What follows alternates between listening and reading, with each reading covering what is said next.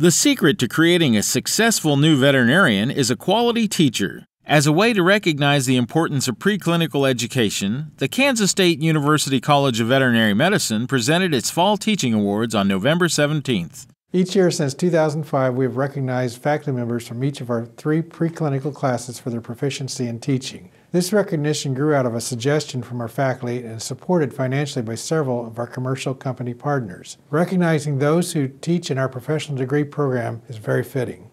The Mariel Award for Teaching Excellence in the first year was presented to Dr. Judy Klimek. Receiving the teaching award was really very special because, to me, teaching is just what I love to do, and I really think that it's, part of my genetics. My job as a teacher, I feel, is to organize the material and present it to them in a way that makes sense, but also to model for them, this is how you should be thinking about it, this is the reasoning. But I really believe that the person who does the work is the person who does the learning, so I try as much as possible to not just tell them things, but to kind of guide them in thinking and in reasoning about it. The award for teaching excellence in the second year, sponsored by Bayer Animal Health, was given to Dr. Sanjeev Narayanan. It's a great feeling. I was surprised, but another thing that overwhelmed me was the sense of gratitude.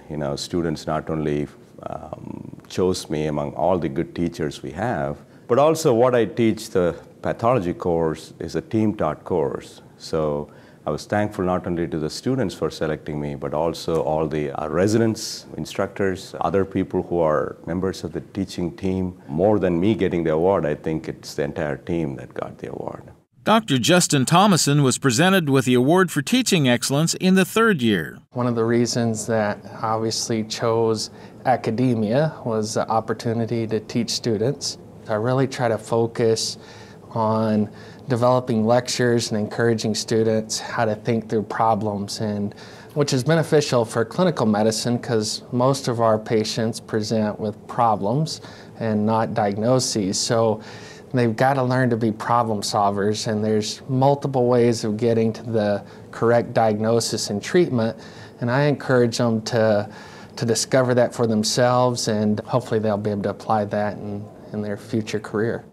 Ballots for the Teaching Awards are distributed to veterinary students early in the fall semester, and the students nominate teachers from their previous year of classes. The names of this year's awardees, as well as the names from previous recipients, can be found on plaques located in the lobby of Trotter Hall.